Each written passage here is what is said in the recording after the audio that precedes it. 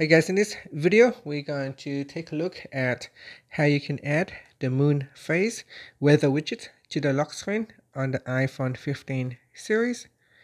First, let's go back to your home screen by swiping up at the bottom of the screen. And from the home screen, tap on Settings. Now in the Settings page, we then scroll down and tap on Wallpaper.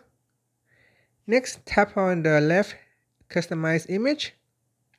Then in here, we tap on the widget panel.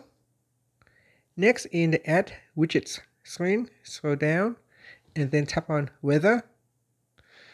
In the Weather widget screen, swipe across until you see it said Moon, and then tap on that widget and it will get added to your widget panels. You can also drag and drop it into the widget panel as well. And here it says see the current moon phase and the upcoming rise and set for your location. Now tap on the close button, then tap on the close button again to close the Add Widgets screen. And then tap on Done, then swipe up to return back to the home screen.